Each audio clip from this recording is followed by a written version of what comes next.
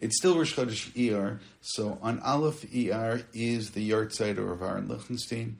And this week we're reading Parshat Kedoshim. And Kedusha was something which he had an incredible interest in. One of the books that was published after he passed away was something that he had worked on himself. He had taken, it was the only time he had taken a quote-unquote sabbatical, was to work on this book, which is a book which is called Kedushat Aviv. The reason he called it Aviv is that his name is Aaron ben Yechiel, and Bluma. So it has his parents' name in the book, Aviv. And it's a book which is, for the most part, halacha, and it deals with various aspects of Kedusha in his analysis. So therefore, on his Yahrtzeit, it really is most appropriate to be talking about Kedusha, because this is something which, as I said, was an absolute interest of his. And somebody wants to actually enter into his thought and to learn his approach to learning. This is it's not the easiest. It's a book which is a serious book of a halachic Talmudic analysis, but it's one which is worthwhile and, in my opinion at least, is accessible. If anybody buys it and it's not accessible, so then I take no responsibility. But I think it looks good on the shelf, just in case it proves to be too difficult. But I don't think that it is. Okay, so let us begin. V'diber Hashem al Moshe lemor deber ol kol adat b'nei Yisrael v'amarta leim Kedoshim Tihiyu ki kadosh ani Hashem Elokeichem. So we have this new idea, which is really not a new idea, but it becomes a central idea, and that idea is to be kadosh. Of course, we can pose the question, how is it even possible for humans, for people to have kedusha? So maybe that's asked and answered here. Kedoshim Tihiyu, why, or how even? Ki kadosh ani Hashem Elokeichem. That kedusha is something which results from the relationship which we have with God, or it's only by somehow fulfilling that relationship which allows Kedusha. But there is somewhat of a problem, and that would be what is our working definition of Kedusha. So those who may have learned this quote-unquote sugya in the past will know that there's a machloket between Rashi and the Ramban. The Ramban looks very much in the previous section. And essentially, I'll put it like this. According to Rashi, there is this commandment to be separate. Kedoshim Tihiyu, Prushim Tihiyu, to separate from sin. And on the other hand, the Ramban would see it as more of a global idea. Essentially, aside from the 612 other commandments, Kedoshim Tihiyu is how to go about being Kadosh, which means the Ramban very famously tells us that you can have something which he labels a Menuval B'Reshut TORAH, where somebody essentially does the checklist of all of the mitzvot, but he doesn't do them in a way of achieving Kedusha. So therefore, Kedusha is, for the Ramban, the objective, and therefore it becomes something which is independent and something which then colors every other mitzvah, which means, okay, I did it. Now, did I do it in a kadosh way, or did I somehow do the almost impossible, which unfortunately people of all religions are able to succeed in doing, and that is doing something which they believe to be pious, but the way that they go about results in something which is other than piety. That's the beginning of the parsha. Now, if we were to pay attention, we would see a couple of things. One is that there is somewhat of a similarity between Parshat Kedoshim and Parshat Mishpatim, and both of them have this other commonality, and that is that they remind us to some extent of the Aseret HaDibrot, which means there is this sense over here. Again, we go to the next pasuk, still in source 1, Ish Yimova Viv Tirov Ed Shabtotai Tishmor Ani Hashem. Yes, kind of reminds us of a couple of the Aseret HaDibrot, of Shabbat on the one hand, and dealing with parents on the other hand. I say dealing not in a disrespectful way. I just didn't want to get into the issue of the Tira'u versus the Kibud, but there is this. It seems to be that the Aseret HaDibrot in the background, and I'll say the same thing again, you get that sense in Parshat Mishpatim. Now, once I compare it with Mishpatim, something else hopefully will become a little bit clearer, and that is, I could imagine that Kedusha is only the kinds of things where the nature is that it's spiritual by definition. So then maybe anything, especially in Vayikra, anything which is Mishkan-centric, anything which has to do with the Mishkan, the Beit HaMikdash, the Korbanot, or I'll put it differently, anything which is ritual, therefore that would be the kinds of thing which is a Kedusha, and therefore all of Sefer Vayikra would be a book of Kedusha, and therefore we had all kinds of examples till this point, and now there's just more Kedusha. But there's something else which emerges right away, and instead of going straight to the Psukim, I want to use the Midrash, which clearly understands that which I want to say, or I'm going to explain that which the Midrash says. Kedoshim Tihiyu, in source 2, Vayikra Rabbah, it quotes, Ahu dichtiv, and it goes, that's the pasuk, Vayigba Hashem tzvakot b'mishpat, that God is somehow going to be elevated by us going about and creating justice, which means it's not just in the Beit HaMikdash and the ritual per se, it's also going to be, and I'm going to say this in two different ways, one in the judicial system, or I'll say it a little differently, or the interaction between a person and their fellow, which means that the Ben Adam Lechavero and not just the Ben Adam Lemakom. And I hope that then creates the clarity that Ben Adam Lechavero is very different from Ben Adam Lemakom. Again, very different. They seem to be completely different realms. And I could have imagined that Kedusha is only the things when I get involved in a Ben Adam Lemakom relationship, when I'm doing things connected to God. But over here, right away, this Midrash says, what does Kedoshim Tihiyu mean? That is Vayikba Hashem tzvakot b'mishpat. How do you elevate God? And that's really interesting that that's what it quotes. And it continues, Tanya, Rav Shimon ben Yochai, Eimatai Shmo shel HaKadosh Baruch Hu, which itself is a really interesting turn of phrase. When is God's name, Hu mitgadal ba'olamo, when is it again made greater in this world? B'shasha osa midat hadin b'rishaim, when wicked people are treated for their wickedness. Ve'it lekren sugin, and it says similarly in Yecheskel, v'hitgadalti v'hitgadashti. By the way, that should remind you all of something. Yitkadal v'yitkadash shmei rabbah. Think back to what Shimon Yochai just now told us. Eimatai shmo shel HaKadosh Baruch Hu mitgadal. So I could have thought that, mitgadel. I could have thought that, only in ritual, only when I'm saying the Kaddish, and say, no, there's another way of making God's names great as it was, and it says, and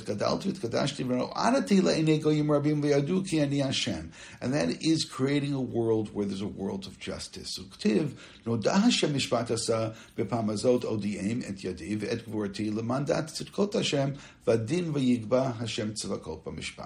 this Midrash, again, it may seem like there's some kind of a disconnect. Kedoshim Tihiyu should be only things of ritual, but the Midrash knows something. And it knows, as I said, what we all could have or should have figured out ourselves, and that is, you go a couple verses down the line in Kedoshim, you look at source 3, Lo Tignovu. Again, this is the concept of Kedusha. Lo Tignovu, Lo Tichachashuv, Lo Tishakru Ish Bamito. These are all ways of taking someone else's possessions. By taking things, denying that you found it, lying in court. By the way, that goes back to Shem Hashem, Shem Hagadol. That's the relationship there, or the interrelationship between the action of stealing and between the desecration of God's name. V'chilalta et Shem Hashem Elokach. And that becomes so interesting because we were just now introduced to a new concept, and that is Chilul Hashem. And by the way, here in a most literal sense, what makes it Chilul Hashem? You swore in God's name to lie. What was the context of the swearing? Most likely, it's commenting on the previous verse, and that is that you went and you acted in an unjust way in terms of the rules of justice. So now you go back to that Midrash that talked about, what exactly Kedoshim Tihiyu is? That's creating justice. Where did that come from? Well, by simply reading the verses as you continue. If we'll go on to Pasuk Tetvav, again, it's still in source 3, Lo tasu avol b'mishpat, lo tisa p'nei dal, v'lo tar p'nei gadol, b'tzedek tishbara mitacha. So again, it's talking about over here of doing justice in a just way and making sure that we're following not just to get to the right conclusion, but we're actually also following the proper procedure in order to get there. We're not going to elevate somebody simply because they're weaker, and we're not going to punish somebody. We're not maybe going to help somebody because they're stronger. We're going to do justice. V'tzedek tishbara mitacha. Again, the continuation of this concept of Kedusha, lo telech rechi el amecha, lo tomer al dam re'echa ani Hashem, lo tisne tochicha bilvavecha, hocheach tochiach damitecha, v'lo tisar lov ched, lo tikam v'lo titor b'nei amecha, v'hafto recha k'mocha ani Hashem, which are all kinds of laws that we would have said are very nice laws, very fine laws, and maybe they would not have been the first thing we would have chosen when we're thinking about contemplating, what exactly is Kedusha So now we have the Torah's understanding of what is Kedusha. What does this Parsha lead us into?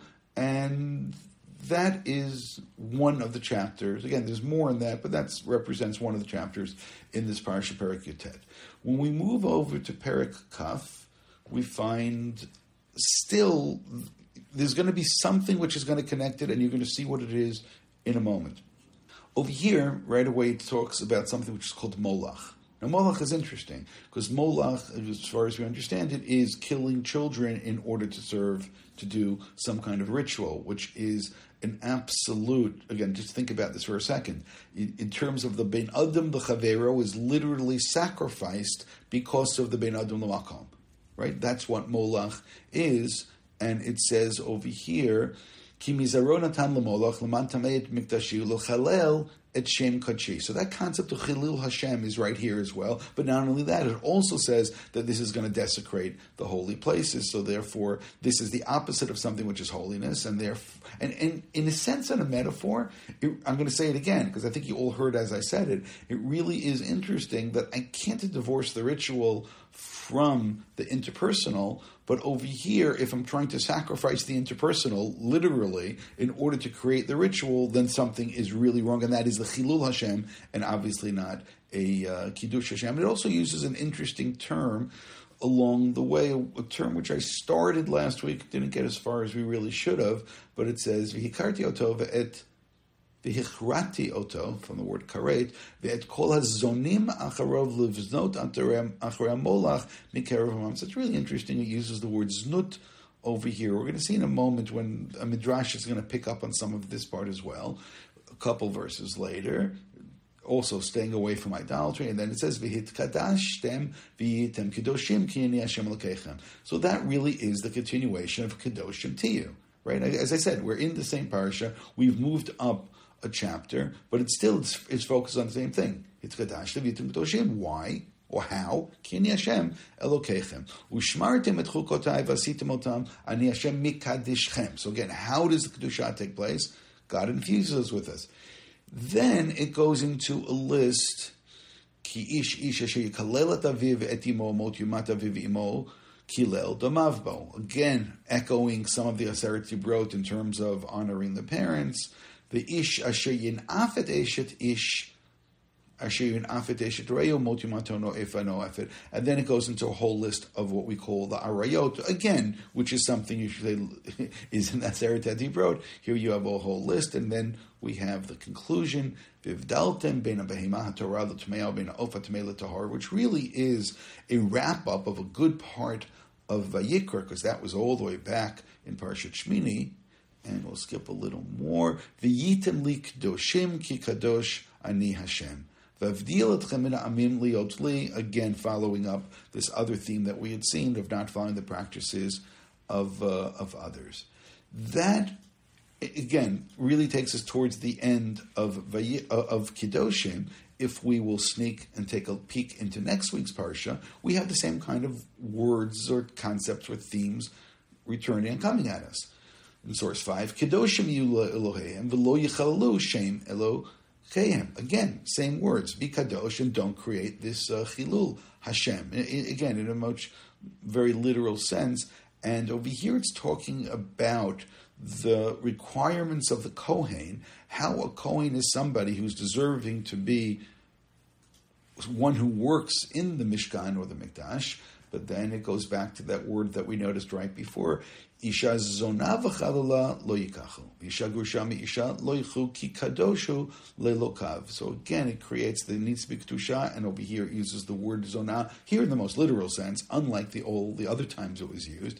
V'kidashto ki et lechem elokechu hu makriv, kadosh yelach ki kadosh ani mekadishchem. Again, the same idea. Uvat ish kohen ki techel luznot et avia, hi mechalelet ba'esh tisaref. Again, going to this theme of what is Kedusha, what is Chilul, that people need to have Kedusha. How is Kedusha possible? It's only possible because Hashem gives or commands or allows there to be Kedusha in the world. Following up a little bit further, that was in Parshat Emma, Perek Kaf Aleph, following a little further in Perek Kaf Bet, we again find similar themes God speaks, the Bel Aron Vanavi V'yinazru mikadshei b'nei Yisrael v'lo yichalu et shem kadshi asher hem mekadishim li ani Hashem. Again, rules of engagement create a Kiddush Hashem and don't allow a Chilul Hashem. Again, these words are going to come out again and again, or these themes or these phrases again and again, and we'll just want to move towards the end.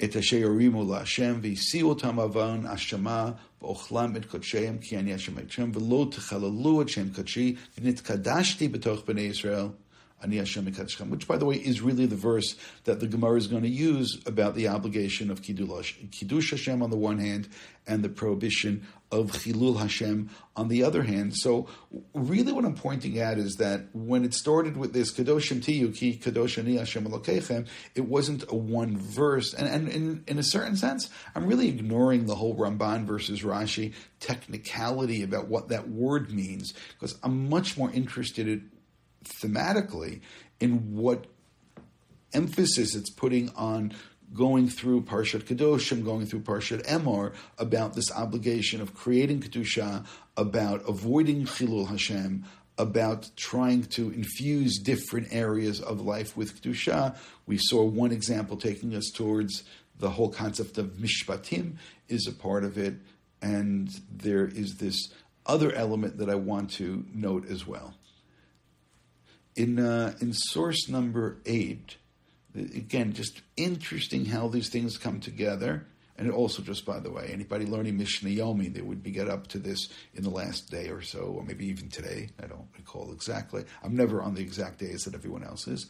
This talks about the Mishnah in Sota, and it says that when the Sota, again, is somebody who is possibly guilty of znut or suspected of znut. So you have this idea of kedusha and znut, but listen to one of the things that it says in the Mishnah. And she gets threatened, letting people know about severity of their actions, consequences, and so on. Wine causes lots of trouble. And levity causes lots of trouble. Immaturity can cause a lot of trouble. And bad neighbors can cause lots of trouble. Asay leman shmo hagadol shenechtav b'kedusha shelo yimache al hamayim. So this is trying to avoid, most literally, a chilul Hashem, because you're going to write God's name on this parchment, which will then be destroyed, and it gives this warning, you know what, if you're guilty, then just admit guilt in order to avoid God's name being destroyed. That's, again, znut, chilul Hashem, and rather allow there to be at least a little more kedusha. Maybe you sacrificed the kedusha in your marriage, but don't cause there to be, again, literally, a chilul Hashem. So it's interesting how all of the various aspects come together over here. In source number 9, which is a little long, we'll see how much of it we have, or you have the patience to go through it. It's another midrash, this time a midrash in Tanchuma, and it starts to tell us about various understandings of what is the idea of Kedusha. The Book of Vayikra, Kedoshim Tihiyu, and it says, V'yikba Hashem tzavot kol mishpat. The same thing. God can be lifted by creating justice. And you realize I'm skipping a little bit, and then start quoting verse after verse. Nitzav l'riv Hashem v'omed l'din amim. Now that's really interesting, because that is what's going to allow us to coronate God, as it were, is that there being justice in the world allows God, who is the God of justice, to be elevated. Melech Yosheva Kisei Din. That, again, it's something which we're really used to as a Rosh Hashanah theme, but it's saying is that justice in the world is what coronates God. So it's not just that, on Rosh Hashanah, we coronate God who's going to sit in judgment of us, but it's when we are partners with God and create justice in the world, then God gets elevated and God gets coronated, which is, again, really interesting as a background. And so on will quote, and then it also goes that somehow we do this and it causes God to be sitting on the throne. And it says, that's really the case. And then it quotes a pasuk which, out of left field, Shenemar sus v'chur mar bayam. So we recognize the verse. It's easier for us than some of the other ones. It's out of left field in terms of God sitting in justice.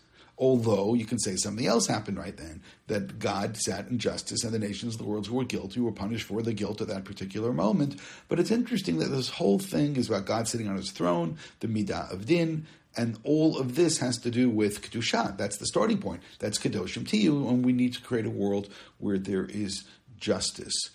We'll go a little bit more, a little down. It says, Mihein elu kisaot beit David v'ziknei Yisrael. So therefore, there now seems to be this parallel that God gets coronated and sits on the throne by virtue of justice in the world, but who goes about creating this? And again, this is really where you can say a leap just now took place. Oh, that's what Malchut Beit David is.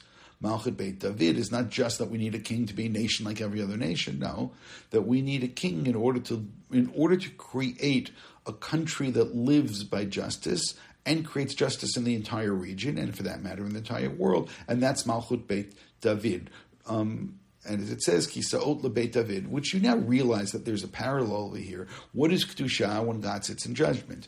What is the Kedusha? It's actually Malchut Beit David. Malchut Beit David is going to be the manifestation down here below of kingship, which will then bring about the judgment which the king who's coronated above wants to take place on this world, which really then creates this whole nother, maybe even you can say a macro level of Kedusha, Kedoshim Tihiyu. And okay, Kedoshim Tihiyu, I would have thought, okay, do a mitzvah in a holy way. And over here it's talking about something which is much, much broader than that. It's really the need for Malchut Beit David in order to allow God to be coronated because there is justice in the world, which really then again does take the Ten Commandments, take the Aseret Dibrot, take the laws, the values that God gave us. How are they going to be manifest throughout the world? That becomes the challenge, and Malchut Beit David is going to be one of the solutions. Continue a little bit more, and I know I'm skipping a little bit, but still I'm in this source at the end of this Medrash Tanchuma. God gets elevated, coronated, lifted up with justice. It says, but hold it a second, it's not just justice, there's also other things. That's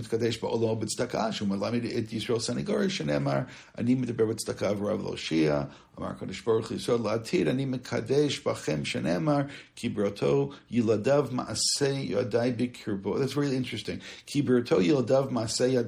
Just think back about that midrash. Masei yadai tavu bayam. So over here it's a pasuk in Yeshayahu. Ki b'rato yiladav masei yadai b'kirbo yakdishu shemi. So again, it goes back to this theme. So it's interesting because already there are two different levels of taking us back to the sea, and it's very deliberate. V'cheinu omer Yisrael asher b'cha et pa'er v'atem mitkadshim bi v'ani mitkadesh b'chem. And that's what it means, V'tkadashtem ve'yitem kedoshim. So this whole thing is talking about this interrelationship between God and man, that we allow God to be elevated and holy as it were, because of course God doesn't need us, but therefore we reveal God to this world and therefore allow God to be elevated in man's minds, in man's consciousness and in man's actions, hopefully. And as we do that, we become elevated and we become kadosh, and therefore there's this wonderful interrelationship. And therefore that little verse that we started with, Kedoshim Tihiyu, Kedosh Ani Hashem Elokeichem, as I said, it's not just isolated. It goes on through this whole chapter and the next chapter and the next chapter and the next chapter, and to a very great extent, it's something which is going to be here with us as we continue in Vayikra. Here's another midrash, which again starts from the beginning. Kedoshim Tihiyu. And it notes something, which you can look it up, it's correct. It's chaser. The Kedoshim doesn't have the vav. It's not kadosh with the vav, it's chaser. Chaser vav. L'lamnecha she'im yilech adim b'derkei bor'o kadosh yomar lo. The vav is always a connection. Right? The letter vav, remember the vavim in the Mishkan? The vav is a connection. Right? Whenever you have vav in a word, in the beginning of a word, the end of a word, it connects to something. So it says over here, kadosh is written in a deficient way, and to say that if you're doing what you're doing in order to be connected to God, again, then there's kedusha. Yikra, and now it doesn't say kadosh, it says kadesh. Now, the same three letters. Now, what exactly does the word mean over here? liyad shel isha kedei listakel ba, lo yinakeh b'dino shel gehinom. Because a man who goes over to a woman to get essentially it's saying is that this man is doing this for lustful reasons. Shenemar yad liyad lo yinakeh ra. Uminayin shepasuk hu midaber bizona. So now, again, I'm sure you weren't. You knew I was going to come back to it. You just didn't know where or how. V'samachle nazam zahav ba'av chazir isha yafa v'saratam. Now, again, you could be saying to yourself, what just now happened over here? And maybe this will work much better with the Ramban of Kedoshim Tihiyu. We need to do things. So it's not just performance. Judaism is never about performance. It's about motivation, and it's about attitude, and it's about transformation. Which means two people could be doing the same two things, and it doesn't mean that both of them are getting to the same objective. And over here it's talking about the objective, which means the Kedoshim Tihiyu, right now it's without the Vav, and you need to bring the Vav into it. You need to have the God consciousness as you're doing what you're doing. Otherwise, what you may end up finding is that instead of having Kedusha, you have something which is very, very different or separate or the opposite from Kedusha. And in order to understand this a little bit better, because maybe it wasn't as clear, if you look in source 11, Lo tia kadesha mibnei Yisrael, v'lo yakadesh mibnei Yisrael, lo tavi etnan zona u'machir kelev beit Hashem Elokecha, l'chol neder ki tovat Hashem Elokecha gam shneim. Which means I want to work backwards. I can't then say, or a woman, let's say, works as a prostitute, can say, listen, bottom line is, I made some money, and now I'm going to go and bring a korban with the money. He says, no, it doesn't work that way. God says, that's not Kedoshim Tihiyu. That's not the holiness that I want. That's not something which is acceptable. And again, along the way over here, it used the words Kadesha and Kadesh, which are, in a sense, the opposite of Kedusha. So that's really interesting, but it was going back and saying, yeah, what's the difference? The difference is the Vav or not the Vav. Kadesha or Kadesh is not the same thing as Kadosh, because in order to be Kadosh, there needs to be some kind of a connection to God, which means even Kedushin. Kedushin is, Arayat Mukadesh Li, Kedat Moshe Yisrael. There needs to be something which is done with Kedusha, not something which is done where it is devoid of Kedusha. There is a Sifri. The Sifri is the Medrash Halachaim Bamidbar. And in a certain sense, this is what got me started to think about this whole topic today. It says, V'yom Hashem el Moshe, 15 pam didaber im Moshe biyom echad. God spoke to Moshe 15 times in one day. You know, in the Gemara, it tells us that the greatest day in Gemara history is the Bo Bayom. That was the Yom, the day that they took away the guards, the day that Rabbi Gamliel was disposed, the day that Rav Elazar ben Azariah took over. That was the day that everybody was involved in discussions. And the Gemara tells us that the Masechet Ediyot was discussed on that day, and all kinds of things were resolved on that day, and every question there was, everything was resolved. That is the day. So over here, this Medrash saying, yeah, there's a day, there is a major day in the Chumash. Now, we know about this because we've learned before, but we did not realize it really goes this far. Which day am I talking about? So, just to make sure that we understand, V'yom Moshe chamisha asar pam nidaber im Moshe b'yom echad, ve'ezeh yom, ve'ezeh, which one? Yom hukam hamishkan. The day the Mishkan was consecrated, which is 1 month ago. It's on Rosh Chodesh Nisan. That is the day that was mentioned in the Shemot, the day in Vayikra, the day was mentioned in Bamidbar. But now, pay attention. It's going to tell you all kinds of things, 15 things. There's no place, Rashi does not quote this midrash, I believe. Rashi quotes that there were 10 nitiyot. The Elohim, Adon ki yakriv mikem korban, took us to the beginning of Vayikra. Tzav et Aaron, Parshat Tzav. Kach lacha egel, that took us to the beginning of Shmini. By the way, you notice, Parsha after Parsha. Yain v'shecher al tesh, that's the continuation of Shmini. Ish ish mi beit Yisrael asher yishchat k'masei eretz Mitzrayim. Those are Parsha which are, again, subsequent to Shmini. We have their Achrimot, Kedoshim Tihiyu. Now we're in Parsha Kedoshim, which means when it said, when Parsha Kedoshim began, where it says, Daber kol adam b'nei Yisrael Martin Kedoshim Tihiyu, that's what Moshe was supposed to go and gather them. But when did God say this to Moshe? So this is telling us that this is that same day.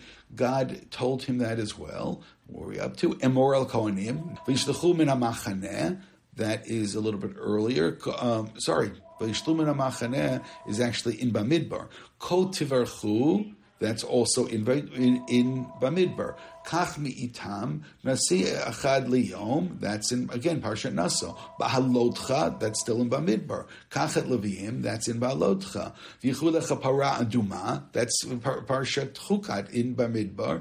V'yom Hashem Moshe nasi achad liyom, that is in Ba'halotcha nasi achad liyom. Which means these are all these sections. Again, when we read them, right, it just sounds kind of like that's the way that the Torah talks. It says, no, here are 15 different things which, according to this Midrash, are all taught on that day. Again, for my interest, I think the one that we did not know, or even to think to imagine, is that Kedoshim was taught on that day. And that itself is interesting, because you could have argued that a lot of these things are really discussing the man-to-God relationship.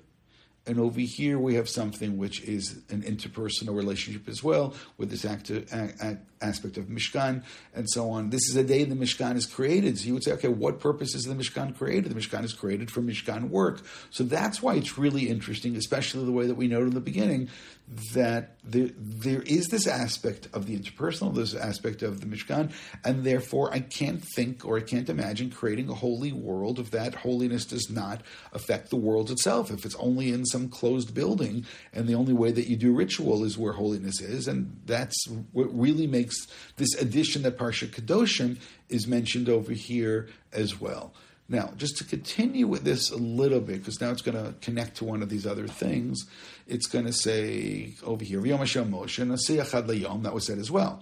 Now, there were 12 Nasiim and then 12 days. This is from Rosh Chodesh going on for the next 12 days. One Nasi each day is going to bring the offering. So when God said, Nasi Achad, Amar Lahem Moshe, L'kulchem Ne'amar Li Shetikrivu, Avo Lo Ne'amar Li Mi Mikem Yakriv Rishon. No one knows who should go first. Now, going back to this idea of Kiddush Hashem. By the way, now you realize why Parshat Kedoshim is part of this discussion, is because we've been talking about from Kedoshim going through Emor, this idea of this Kiddush Hashem or the Chilul Hashem. Have you sanctified God's name? Have you desecrated God's name? Now we're talking about something or someone who's going to be helping to go about to celebrate the creation of the Mishkan. Says, who should be able to do this? The person who actually operated outside of the Mishkan, Ze Kidesh Moshe Kadosh Baruch Hu Al Hayam. Now, right now, when you notice that it's Al Hayam, this should then connect it with all those references that we noticed before about what's the Yam doing here? Why in the world are we talking about the Yam? So yeah, you could have said, yeah, on the Yam is where Mishpat took place, but now you realize that it's a little bit more interesting because it's also the one who, the spark plug, who starts the whole thing off of going through the Yam, that is Nachshon. V'hu ra'ui lahorid hashchina. And he's the one who's worthy to bring down the Shechina. V'hu mikem yakriv rishon, l'kach nemar makriv yom rishon nachshon, b'kulam k'tiv korbano, ubo k'tiv v'kiravnu, b'kulam amru atidim chaserbo, and so on. Here it does the atudim. I didn't need source 13, but I'm just going to tease it out of what he said. I could have asked it anyway, but he added one thing to this, which I liked. TORAH Yaakov Yosef, of course, if you don't know, is one of the major students of the Besht, the Baal Shem Tov. Over here it says, Moshe Yisrael Kadosh Baruch Hu Amar Li Shetakrivu Avolo Ne'amar Li Mi Mikem Yakrivchem Natnu Enem Benachshon Mishiftei Yehuda. So just added one more aspect in, not just Nachshon from Yehuda. By the way, that just helped us with something else, because in the very beginning, when we were talking about God's kingship and us enthroning God, and then Malchut Beit David has a purpose, so now you realize that this whole thing is so much more interesting because Nachshon becomes an essential part of all of this, and Nachshon, of course, is from Yehuda, and therefore by saying the tribe of Yehuda. Now, whether David HaMelech is literally from Nachshon or not is something we could discuss. The whole genealogy is more complicated than I could deal with, but it is nonetheless interesting over here that he focuses specifically on Yehuda. Now, the other thing about Yehuda is over here it focuses specifically on Shekidesh, right, Al Hayam, but we also know that with Yehuda himself, there's this other aspect, and that is that when his sons do whatever they do, which, by the way, I'm willing to even consider to be somewhat akin to Molach, but they do whatever it is that they do, and then he does not allow his third son to marry Tamar, And when she finally comes, she realizes he's coming, and then she dresses up as a zonah. So that was also one of the themes that we've seen along the way. But the other is that the only other time in the Torah that the word Kadesha is used, other than we had seen over there, not to be lo Kedoshim Tihiyu, is that when he goes looking for this woman that he treated as a zonah, and he sends a message in Pasuk of Aleph, Yishal Tanshim Makomad Lemar Ayeh HaKdesha. By the way, I love that. Instead of Ayeh Makom Kvodo, Ayeh, right, looking for holiness, Ayeh HaKdesha. And they tell him, Lo Yita B'zeh Kdesha. There wasn't over here. And then Yehuda stands as a judge when he finds out that she's pregnant and says, take her out to be killed. And this is, of course, the opposite of Mishpat, which is pretty much where everything stands. And now we will read a Tosefta at the very end, then Vayikra Yehuda V'yom Tzadka Mimenu, which goes back to Tzedakah and Tzedek and Mishpat. But let's first read a Tosefta, as you see, a long Tosefta in Brachot, and then we'll try to put this all together. The earlier part of this Tosefta it tells us that Rabbeinu Tarfon was involved in teaching, and that's really where this is coming from. So I'm just I don't want to do the whole thing because you see there's enough afterwards. Amr lahem Eshal, Amr lahem Bnei Rabbeinu, Amr lahem Bnei Mazacha, Yehuda l'Malchut, Bnei Shodah b'Tamar. So that's our starting point Tosefta. So what did Yehuda do? That he goes first. By the way, you do realize now there's two different possibilities. Okay, but if you don't realize it yet, as of right now, why does he go first? Because he admitted, which is really interesting, because Yehuda was Modeh. Yehuda becomes Yehuda when he admits. So notice the play in words over there, because that's really interesting. There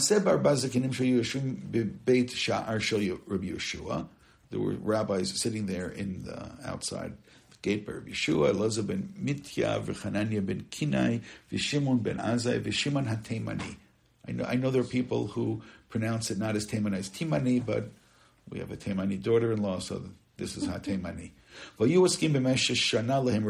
were involved in the teaching of Rabbi Kiva. Okay, back, continuation of our same question. That's what Rabbi Tarfon had said.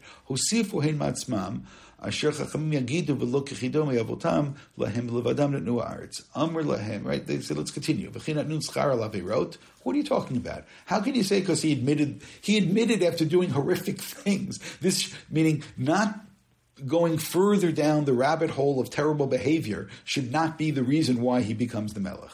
Because he saved his brother from being killed. How that? By the way, this is also not wonderful, because he did not agree to kill Yosef and only to sell him. You do realize this is not the best. Yeah, but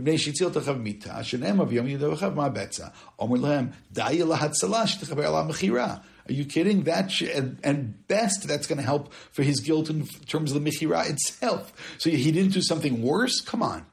Because he was very modest. He says, I'll take his place. So saying, okay, being somebody modest is something which will help in terms of being in this, to get to a position of malchut. Shekel Avdobo Amor Aval Shmuel Lo Amar Kain Ella. We're going to skip a little bit. Amar Lahem Valo Arevhu. He was an Arev. Of course, he had to take his place. He said to Yaakov that I take responsibility of Silva Shal Arev. Let's say that the Aravuto. When you sign that you're going to be an Arev for somebody, how do you say that in English? Arev.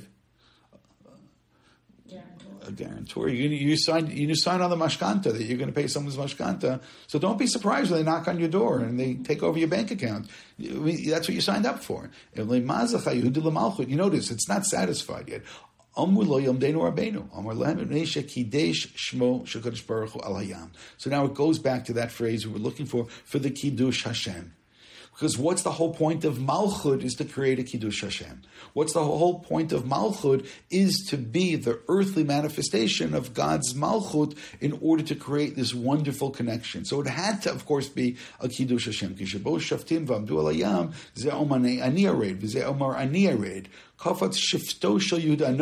Shifto Shel Yehuda. Instead of just Nachshon, Shifto Shel Yehuda v'yarad chila v'kidesh shmo shel makom al Hayam. They're the ones who helped create the Kiddush Hashem. And by the way, again, that the mishpat takes place and the wicked are punished. V'loto sha'ah hu omer hoshi'ini elim ki ba'umayim ad nafesh tav'ati bi'avin mitzula ve'in momad, and so on. Va'omer, hopefully everybody read this morning, Hayta Yehuda l'kadsho. Yehuda kidesh shmo shel Kadosh Baruch Liyam lefichach Yisrael mimam shelotav. So therefore, this idea of the Malchut is actually the same idea. Again, I'm repeating myself. The same idea of creating the Kiddush Hashem. So I just want to go back and make sure that we see the line and see the connection over here. Essentially, we have this obligation of Kedusha, which by itself is a wonderful obligation. We need to be holy. And as I said from the very beginning, we have this argument between Rashi and the Ramban, what exactly does it mean to become holy? So it's interesting to me that if you start reading further, you realize that it's not an isolated, it's not a one-time usage, it's something rather which then creates the theme moving forward. There needs to be Kedusha. We also learn along the way that Kedusha is the opposite of Chilul Hashem. We also learned along the way that there were a number of references to Znut on the one hand, or this idea of Kedusha, where there is similar to Kedusha, but there's lacking the God consciousness or the God connection, and therefore it ends up creating something which is very, very different from actual Kedusha. We see in this, in that long Tosefta, we see this debate which takes place. What was it about Yehuda whereby Yehuda ends up being the first? Now, one of the reasons, I have to make sure we understand this, one of the reasons why this is significant, it's one of the 15 things that happened on that day, which means there is a direct connection between Kedoshim Tihiyu and that the Nisim start their offerings on that day, and specifically Yehuda is on that day. So essentially for me, and I'm going to say it again, for me that was really the starting point by asking myself, hold on a second, Kedoshim Tihiyu really seems to be the outlier among all the other things that are talked about, because everything else really did seem to be so much more ritual-oriented as opposed to something which is something else independent, especially when you notice how the idea of Kedoshim is used specifically in the same chapter, but even further moving along in Vayikra. So then asking myself this question, so again, what does this mean that Kedoshim is creating Mishpat and so on? That's what leads us to Malchut, which means that's what seems to be the underlying message that this Midrash is trying to tell us. There were 15 things, Kedoshim Tihiyu is one, and again, I'm not going through every one of them, because most of them are very easy. They're about the Mishkan. So who brought about the Kedusha of the Mishkan? Oh, that's who brought out the Kedusha of the Mishkan? That's easy. That was Yehuda. Yehuda brings about the Mishkan. He's the one who brings down the Shekhinah. Which means if we never understood before, hold it, why is the role of Malchut Beit David eventually to bring about the Beit HaMikdash as well? No, that goes back to Yehuda. That goes back to this concept of Kiddush Hashem. That goes back to this idea of creating justice on this world. It's not just something, that Mashiach has this checklist, does this, and this. No, it's creating knowledge of God on this world. It's creating a Kiddush Hashem on this world. It's creating God consciousness on this world. There needs to be a change on this world. One of the biggest corruptions theologically in the history of the world was this idea of Christianity that you can have Mashiach, but without the Messianic age. No, you don't need that. That all happened some other time. Wonderful. Okay, until then, which means Judaism couldn't entertain the possibility of someone being Mashiach without doing what Mashiach needs to do. That's exactly the point. So over here, tracing backwards, hold it. What's the origins of Yehuda? Where does all this come from? And that's the other thing Christianity could not possibly imagine, the whole sordid history and background of Yehuda. But that doesn't indicate, that doesn't stop who Yehuda becomes. There does become Malchut. There does become this ability of creating this Kiddush Hashem. But Kiddush Hashem, so if you go back to that trial of Tamar, that becomes very important, because justice then takes place at the end of the day. She is the one who's not guilty. She's more innocent than he is. That becomes very important, because that's part of what Kedusha is creating a place of holiness and of justice. And I'll say it again, it could be that the various aspects of Yehuda's life which is, again, a really interesting background to Kedoshim Tihiyu. And all those various aspects may all be added up together in order to create Nachshon, in order to create that tribe, in order to create the consciousness of that tribe, that the tribe is the one who's going to jump in first, and they're the ones who are going to be the day that the Shekhinah is going to come down. But as I said, the backdrop of all of this, I think, is much more interesting than we normally note. And in this case, what we really did is we looked at the various Midrashim and then try to understand how they are connected to the Psukim, even though the Psukim themselves needed to be paid attention to. And anybody who's going to give these long, and I'm sure lots of people will, these long and learned interpretations of what Kedoshim Tihiyu is, and only focus on that pasuk itself without looking at all of the other usage. And we don't look at all of them, by the way, there's more. To look at the other usage just moving forward, I think they kind of miss the mark. But as I said in the beginning, that Rav Lichtenstein was very interested in the concept of Kedusha and the idea of Kedusha and doing things with Kedusha and having a God consciousness and having a world which is just and having a world where there really is going to be a Kiddush Hashem. So all of these things which I think very much interested him. For us, everything we're learning this year is clouded and by the war, but is also clarified by the war, and therefore going to war and defending our people and sometimes helping God create justice in the world, all of that is a Kiddush Hashem, an absolute Kiddush Hashem. And it's also something that we need to be focused on and not to listen to various opinions of the world, proportionality, and so on and so forth. There is really a battle between good and evil, and it's something that we need to absolutely understand, that the people involved in fighting and protecting are people who are involved in Kiddush Hashem and the Kadeshim Shemayim. God should protect all of them, and part of, I think, the really important concept of Judaism, that we can have a concept of Kiddush Hashem without, unfortunately, having to die al Kiddush Hashem. This juxtaposition between Yom HaShoah on the one hand and Yom HaZikaron and Yom HaAtzmaut on the other hand is something which is very jarring, and especially during the moments of silence when one thinks and contemplates all the Kiddush Hashem which has taken place, that we hope that we're able to lead lives of creating Kiddush Hashem while living vibrant, healthy, religious lives without doing Kiddush Hashem in the old-fashioned way, in the way where a person sacrifices their life. We're looking to live our lives by Kiddush Hashem.